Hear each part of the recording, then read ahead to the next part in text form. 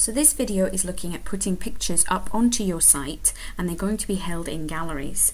So on here in the main page, we need to click on galleries at the top there, and you'll see that we've got our space to work in. Right now I haven't got any here, so I'm going to go over to this top right bit to say create a gallery, and then I get to choose the name of it. So for this one I'm going to call it Inspiration, and I'm going to create that gallery, and then I can start to upload my work here. So you'll see that there's the upload tool at the right. There's a little bit telling you about the type of files that you can put up. So when you click that upload, you open up a window into your computer, and then you're just going to scroll through and find the pictures that you want to put online. Remember, you've only got 30 pictures in this free version, so you really want to be picking your best ones, especially if this is a portfolio for going to art college, going on to a fashion course, or you trying to get business if you're a makeup or a hair student.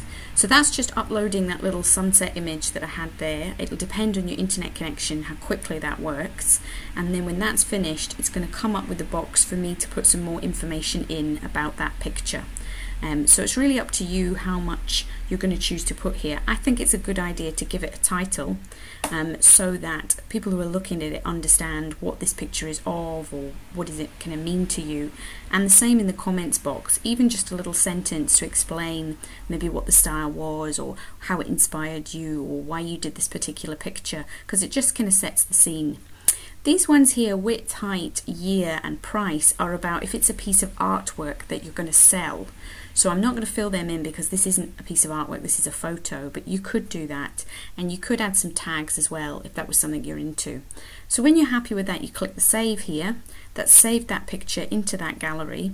And the other little bit of editing you can do down here is you can change the name if you think actually it's maybe not as good as I thought, and you can put a little description of the gallery, which I think is a good idea. Again, if you're going to give this address out to possible employers or to people, you know, on courses that you want to apply to, they're not going to be totally aware of why you've put these pictures together and what they really mean. So just a sentence here will help them.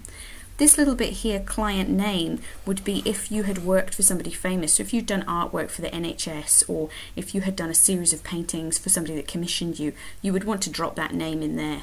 So now that we're happy, we've got all our details, we're going to go back up to galleries and just have a look at how it's looking now. So Inspiration is there. I've got my one picture of the sunset. Crevado automatically gives you this My Work gallery, but you don't need to keep it called that, so you can just go in and edit it. Same thing down here, and you can change the name to whatever you want.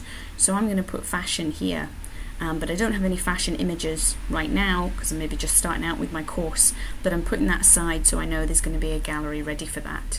So back at galleries, now I've got two. I've got my Inspiration one and I've got this fashion one, which is going to stay empty for a little while.